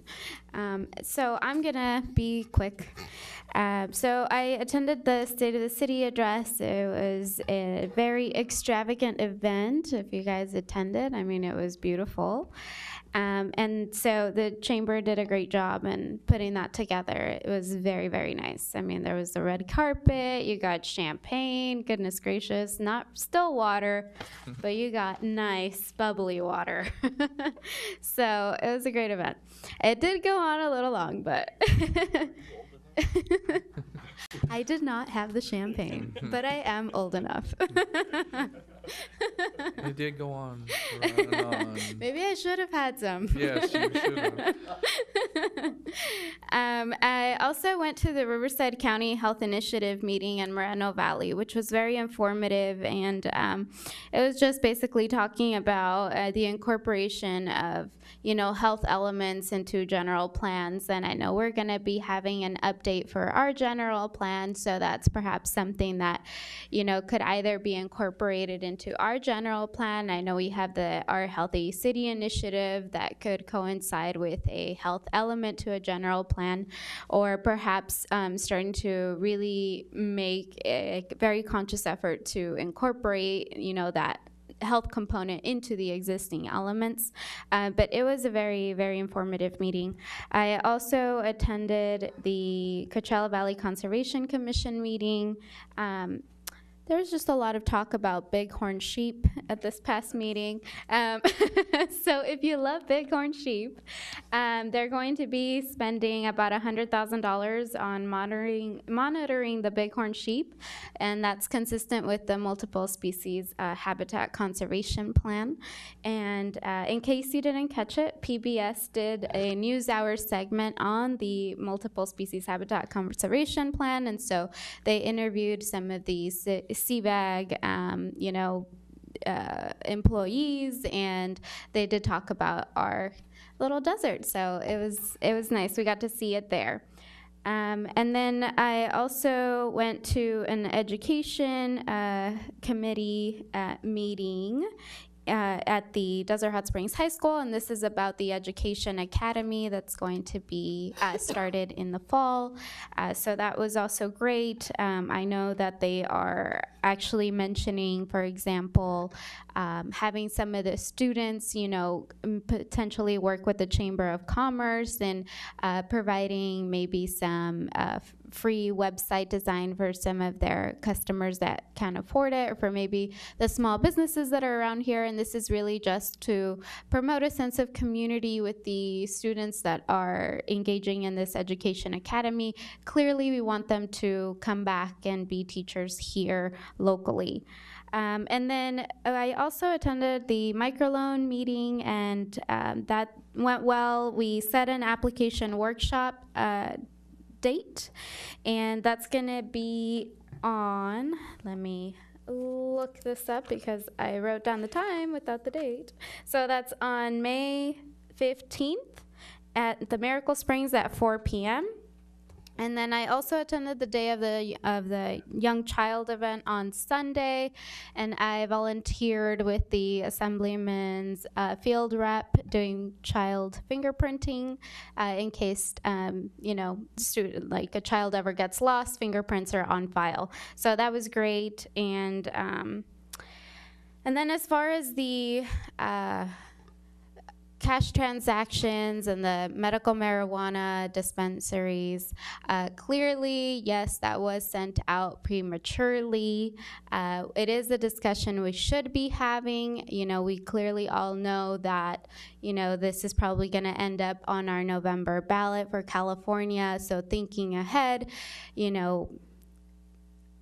I think it's, depending on how that turns out, I don't see the federal government being too keen on having cash-only medical marijuana dispensaries, just in terms of reporting purposes. And so I think it is a discussion that should be had. How is it that we can work together, something that works for the dispensary owners, something that works for the city. It obviously becomes, very difficult to monitor any sort of, cash transaction. So yeah, let's have a discussion about it. It was obviously put on there, and a notice was sent out. It was premature. So I think, there was miscommunication there between staff and legal services. So no need to get too concerned there, but it is a conversation that we do need to have. Like I said, it's important to the community. It's important and beneficial for everyone. So thank you. All right. I met with the Walton Group, who owns the Tuscan Hills Project and the Highland Springs Project. They were hopefully, as announced in the State of the City, going to be moving soon on a concept that they're developing on the Tuscan Hills Project for the City Council to review in the next few months. So that'll be coming forth. Met with the Hoteliers Association. Mayor Pro Tem McKee had to leave town for an event, or Skagit was that day early. So I met with the hoteliers and just gave an update on what's going on and working closely with them. We'll be assisting them on the spa tour this year and trying to build a joint effort so that everybody's involved. Met with the Ministerial Fellowship and gave an update from the city. That same night, we had to stay at the city, and yes, I know it went long. I've heard that many times, but it was more of a positive message that I wanted to get out there. And if you haven't had a chance to see it because you weren't able to make it, you can go to my website, which is scottmattis.com, and it is up there so you can sit there if you're bored one night for a couple hours. I think Michael shaved off about 10 minutes. But I wanted to thank the city manager and the police chief for joining me in the presentation to the citizens of our community. Desert Hot Springs is a positive place, and as much negative press as we get and negative response from some of the individuals in our community, it was time to hear about the positive things. And I went on for 2 hours and probably could have gone on for 5 hours talking about the positive in our community. But I wanted to thank them. I wanted to thank the Chamber of Commerce for putting on the event. It was nice. It seemed extravagant, as mentioned, but it was down to earth. If you came in, you were welcomed. And I also wanted to thank all the sponsors, a lot of them from our community and a lot of them for partners with our community that they came in and helped sponsor this event. It was negotiated at a very low rate, but without those sponsors, it would never have happened. So thank you very much for your participation. I met with Michael Bacardi and the HERO organization. They are a sustainable energy program that we have through our PACE program for the state, and we're going to be working on a bigger presentation for the community here soon. As mentioned by the Mayor Pro Tem, and attended the Shandi event. The reason I want to speak about it is that this individual owns the AMPM at the corner of Indian and I-10. He started, he came here, I believe, when he was 19 or 20 years old, got off the plane from India, and was driven out here from India, got off the plane in LA and was driven to Indio. So he was kind of confused when he got off the plane, but once he landed here and found out where Indio was, he accepted a job, slept on a cot in the back of a fuel station, and within years owned that fuel station, and now owns multiple fuel stations and franchises in the Coachella Valley. He invited his closest 600 friends to this event, but it was very, very nice, and it was fun to celebrate with him. I did have a few minutes with him. He's looking at more investments in our community, and these are the type of people we do want to invest in, really know what it's like to start from the beginning. He owns a company that will buy property. He owns a company that has the escrow of the property. He owns a company that will construct the project, and then he runs the project and does not give it away. So he goes from basically dirt to building, and he runs everything. It's a fantastic projects that he does for the communities. Riverside County Transportation Commission, we had a regular meeting, and nothing pertained to Desert Hot Springs, basically the budget and a few other items that we talked about, a lot of legal items in closed session that we had to discuss, but nothing pertaining directly to Desert Hot Springs. Tom Tucker from CBS 2 interviewed me, and they'll be in the community interviewing others, so if you do see them in town, they're going to be doing a big piece in May on the cultivation and dispensaries in our community. And then today we had a phone conference with myself and one of the cultivators with the Press Enterprise. Erica, which is the emergency, no, why am I missing the acronym, Chief? He's looking at me going, don't ask me. Eastern Riverside Interoperability Communications Authority. Thank you for getting me started. Phew. We had a meeting. We have about 2 to 3 meetings a year, and this is the radio system that Desert Hot Springs functions on for our police services. We're in line with 4 other cities. We approved our budget, gave that to the city manager, who's already worked it into the next budget. We were trying to finance the backbone, which costs the city whatever it was at the time. We still have, I think, 3 more years of payments due, and we were trying to refinance those payments to see if we get a lower percent. We weren't able to do that, but we did get Motorola to take off a couple percents off the interest, which will benefit us in the future. Why the 5 cities are involved in this was because our radio systems were falling apart. The county was looking at a bigger system, which was very expensive. Our radio system actually was a lot less in price, and we have room on there for other government agencies, such as school districts and others, that we're trying to sell and put on that radio system, which would bring our cost down each year. So we're working on that. Attended the Elks Club golf tournament as the city manager stated. We each sponsored a Marine for that day.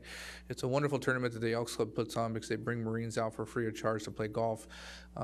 And the Marines don't like you to know this, but there's some Navy people that come out too, Joe. But we were with a Marine. He was very funny. He was a younger guy out of Count Pendleton, and it was nice to play for the day with him and hear what challenges he has in life. So with that said, this is a fundraiser for the Elks, which goes back to the community, and it was a fun day. That evening, Don Kelly invited me over to the Neighborhood Watch program. They had about 10 people out in their neighborhood, which is just south of the high school, and they're continuing to push on their Neighborhood Watch program, which is nice in that community. If you're interested in Neighborhood Watch program, you can contact our police department, and they'll put you in contact with our coordinator, and they can help you form or give you the information to form your own neighborhood watch. The Boy Scouts invited me over to speak on their community garden project. They have one scout that's getting ready to finish start his Eagle project, and he wants to build a community garden, so we'll be assisting him with that. The Economic Development Committee meeting will meet next Tuesday at 6 p.m. here in the Carl May. Healthy Cities initiatives, as mentioned by Councilmember Zavala, working the healthy portion into your general plan is important, and other cities have done that. Daisy Ramirez, who is our representative from the county for the healthy issues, actually lives in our community, and she's working with us to help develop that, so we can add that to our, that's my fan club out there. Thank you, Michael. On public comments, a couple things I just want to say is sometimes staff is not perfect. And with the issue with the medical marijuana and the issue that some council members wanted to bring through, it has to work through the process. I wish that members that were here commenting on it would wait and hear everybody's comments, because we can't comment to those individuals when they're standing up here. But concern was made throughout the community, and that was important. The city attorney was doing something that he was asked to do by 2 council members, moving the item through the system, and for somehow it slipped through some holes and moved a little faster than it probably should have. The notices were sent out correct if that item was to be brought back today, and that's how the information got out there. It wasn't anything wacky. It was just something that moved too fast. A discussion needs to happen here at the council level. Even if myself or 2 council members put something on here, a discussion still has to happen before any item is ever, an ordinance is developed or anything like that. So please feel secure that if any item does come forth, you will get, as the public, the right to speak your mind on that issue so that you can help the council make a best decision for this community. And then lastly, my office hours, again, every Tuesday from 10 to 2 p.m. You may come at any time with no appointment necessary. And my office is located at Building C at City Hall. And I think that's it. We're going to move on to the administrative calendar at this point. Our first item is item number 6, which is the consideration of an ordinance prohibiting the retail sale of dogs and cats within the city of Desert Hot Springs, subject to certain expectations. And I have added this item on request from Tiffany. Tiffany is LeBeau? Was it? God, good. And this is an item that she had been emailing me about and been leading a cause. I don't know if she's the only person leading the cause, but she's been leading a cause throughout the Coachella Valley. And I put it on as an agenda item. I will let the city clerk, did you have anything to add to that? Did I get everything? And I'm going to ask her to come up and speak to this item. You will have 3 minutes once you state your name.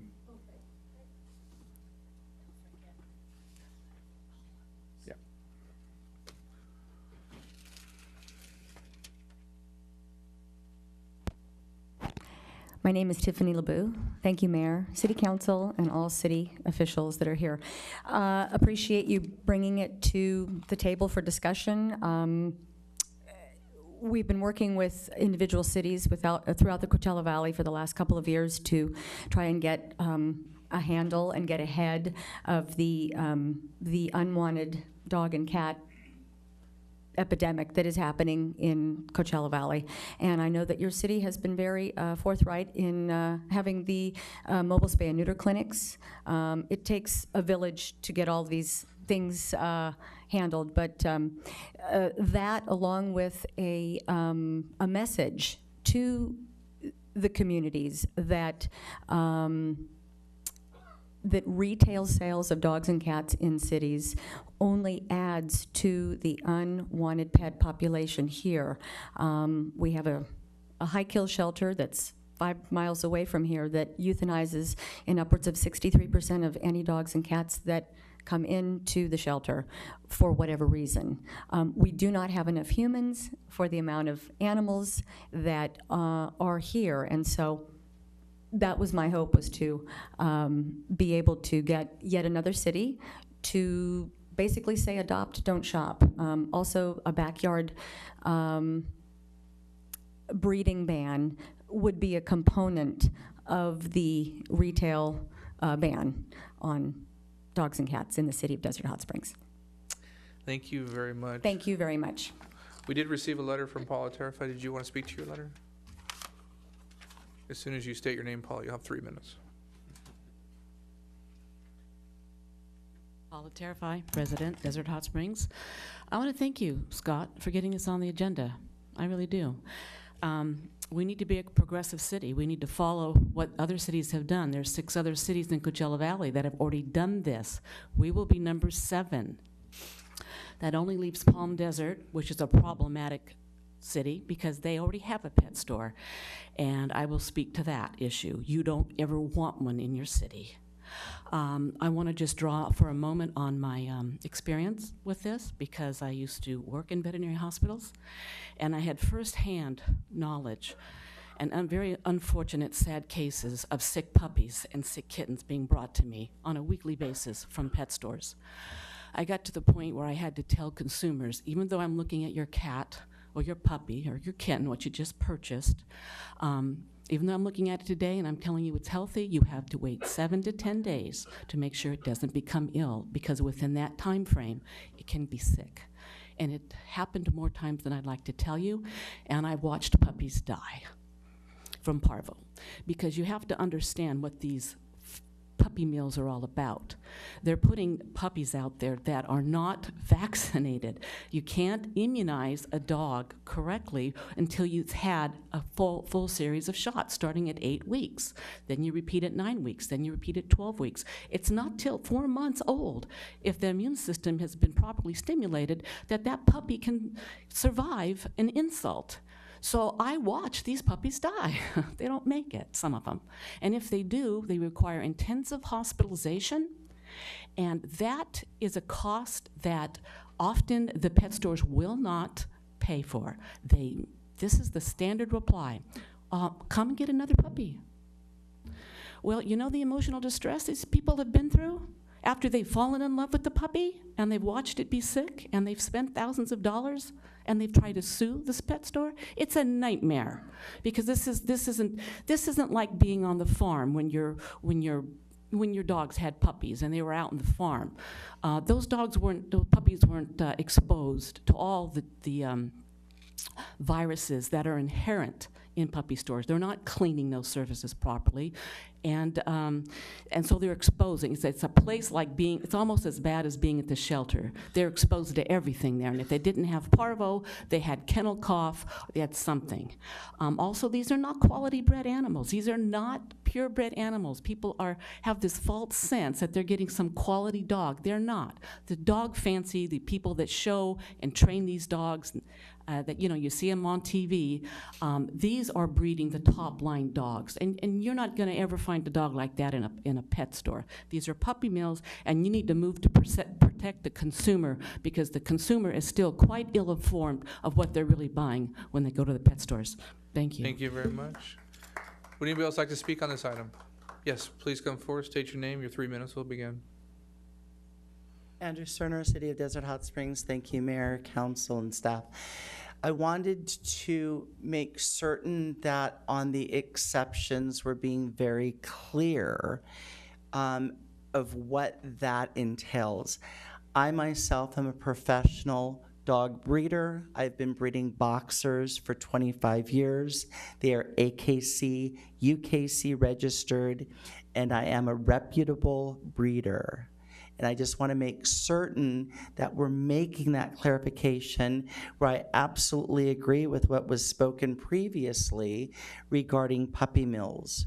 regarding some of these other types of retails, but I want that distinction made of someone like myself who lives in the city of Desert Hot Springs, who does everything correctly, who is registered through AKC and UKC, and I do a litter maybe every other year versus being an actual termed puppy mill. Thank you. Thank you. Would anybody else like to speak to this item? Yes, ma'am. You may come forth, Nicole. State your name. Your 3 minutes will begin. I'm Nicole. I completely agree with Ms. Terrify. I have 4 dogs of my own. I have probably rehomed at least 80 other dogs that I find on the street or I take from bad dog owners. Or, you know, like they abandon their house and then there's a dog left there. So I completely agree, and not that I don't think that there should be a retail sale of dogs and really cats until you can lower the amount that are already out there. There's not even enough people, like she said, to cover the amount of animals that are currently here. And if you've ever walked into a kill shelter, it's awful. It's inhumane. It's horrendous. I can't stand going there because otherwise I'll take home 5 more dogs and I'll probably get fined. So I really do agree. I've had 4 dogs. All of my dogs are on some kind of medication because unfortunately people get dogs who get sick and then they let those dogs go or they don't take care of them. So I am in full support of them that until the population of the animals goes down, I don't really think you should allow any sales. Thank you. Thank you very much. Would anybody else like to speak to this item? Last call, final call. All right, public comments are closed on item 6. We'll go to council member comments. Mr. McKee. Thank you, Mayor. I fully support this with the exception of some clarification as far as a couple of things. Enforcement is a question I have. Obviously, it's really easy to make sure that we don't have a retail store come into the city because they have to get theoretically a business license. But we have a huge problem even enforcing the number of dog limits in the city right now. We just had a circumstance where we had someone that was running a theoretical rescue that had many more than the number of dogs than he should have had. And, you know, I'm just in a position right now that I want to make sure that if we pass an ordinance that we are going to basically use it to ensure that these sorts of things don't happen. And I don't know how this defines how we're going to do that right now. The second thing is, how do we define a reputable breeder?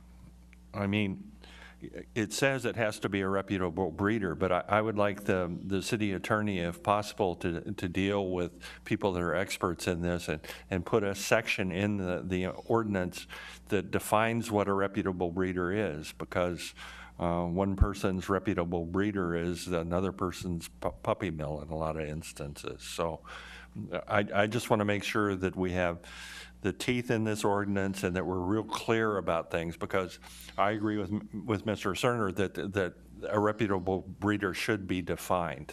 You know, obviously, if you have a person that's having continuous litters of puppies, that's obviously a puppy mill of some sort. So that's all I have. Thank you.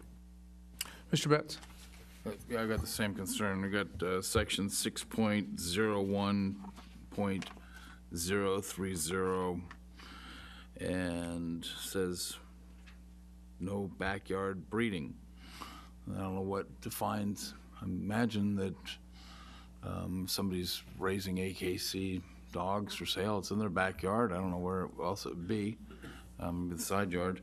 So we've got to sort out, you know, proponents of this up here suggesting that Mr. Cerner shouldn't be allowed to raise his dogs and sell the AKC registered animals. And then city attorney's going to have to do something to fix this if the council thinks that it wants to create that exception. So I'm waiting on the answer. Ms. Zavala.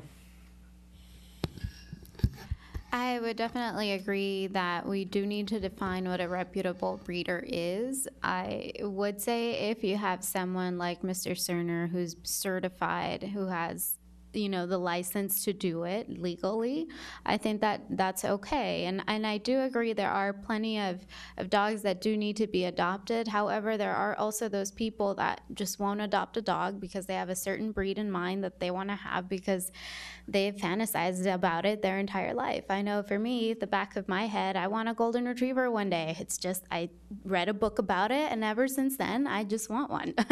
So, it's sometimes people have those, desires and, wants. So I do think, there's definitely that, reaching that middle ground of making sure that people aren't overproducing dogs and under deplorable conditions versus someone who's doing it in a humane way for people who want that specific breed. That's my point of clarification, just making sure that we are being very clear about what is being allowed and what's not.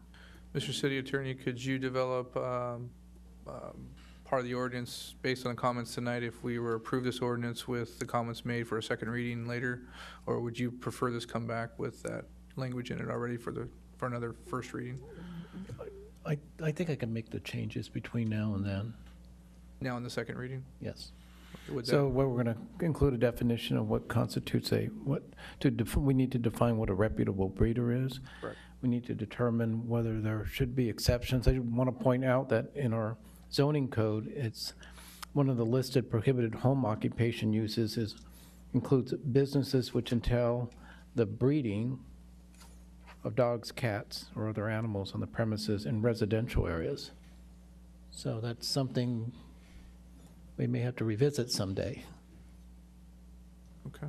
So I can go ahead and come back in the second reading and make the changes that I've heard tonight. So if the council wanted a motion to move this forward, they could. It's up to you guys. Can I make a motion that we pass this ordinance with the exception with the inclusion of a definition of enforcement and what a reputable breeder is? Is there a second? Second. Any more discussion? I see nobody else in the queue. Please vote.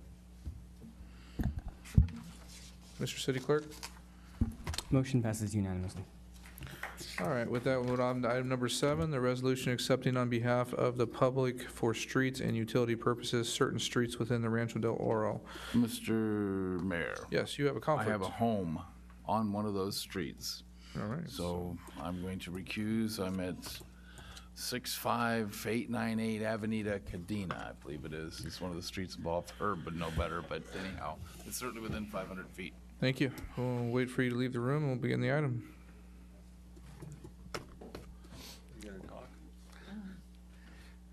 Mr. City Attorney, do you want to lead the discussion on this? Sure.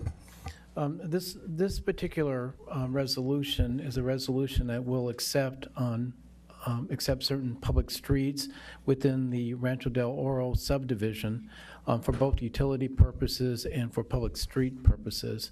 In 1989, the project was approved, and one of the conditions of the maps that were approved is that upon completion of all the public improvements, the developer was supposed to dedicate 8 streets to the city, and the city would accept those streets. And those streets included Cholla Drive, Avenida Dorado, Avenida Ladera, El Rio Lane, Avenida Cadena, Del Rey Lane, Avenida Barona, and West Drive. In August of 2013, the City Council had adopted a resolution that accepted the streets, and so that resolution formally accepted the streets into our system. However, there were some corrections that needed to be made to that particular ordinance that did not make it into the ordinance. And upon, in the context of some discussions we've been having with some representatives of Rancho del Oro on some park maintenance issues, we discovered that those changes needed to be made. And so what you have before you is a resolution that accepts these streets for those purposes and includes the changes or the changes that were made back in 2013. So this is basically a housekeeping matter. Thank you very much. We'll open up to public comment. Mr. Moon, did you want to speak on this item? Mr. Moon's been very instrumental in making sure that this gets done correctly. He is a resident of that neighborhood, and I want to appreciate what you've done. Thank you. Is there any other comments from the public? All right, second call, last call. Public comments are closed on item 7. Move on to council member discussion. Mayor Pro Tem McKee. Move staff recommendation. And I will second. Or Parks will second. Is there any other discussion? Please vote. Mr. City Clerk, Motion passes with Councilmember Betts recused. you can go to sleep tonight. Can we bring Mr. Betts back, please? Item 8A, which is Homeland Security Grant, Chief Monderi. And I apologize to the council and the mayor for making this an urgency item. However, I just found out yesterday that if we're going to apply for a Homeland Security grant, that it requires a resolution from the governing body. And so the request is to authorize the city manager to be the authorized agent, and myself, I will be the grant manager. It's the intention of the police department to apply for basically a new locking security system at within the government center, if you will, the city buildings, that would have access not necessarily from a key, but a key card. We have a number of keys that are out, that are unaccounted for, so on and so forth. And this way we can kind of not only monitor who's coming in and out, but also restrict access to areas that people should not be, and also to enhance safety of employees in the event of a terrorist attack. And while it may be unlikely, I think that's something we need to plan for. And if we have specific areas that employees and council can get themselves, lock themselves into, then that's going to help enhance the security. So anyway, I'm in the process of working on that grant. It is, and the reason it's an urgency item, the grant is the submission deadline is Monday, May 2nd by 5 o'clock, and we do not have another council meeting before then. And I'll be happy to answer any questions. Thank you very much, Mayor Pro Tem McKee. Move the chief's recommendation. Second. There's a motion and a second. Is there any discussion? I see none. Please vote. Mr. City Clerk. Motion passes unanimously. Thank you. I know items pulled from the consent calendar. Do I have any other public comments? Anybody did not speak in the public comment period at the beginning? You may speak now. Second call, last call. Public comments are closed. We are going to recess back into closed session as our items in the closed session were not finished. And we don't need to reannounce that, do we, Mr. City Attorney? No, we do not. All right, so we'll recess into closed session. Our next dates for our meeting will be May 3rd here in the Carl May Center at 6 p.m. There's multiple other dates of committees on the website. Thank you for attending tonight.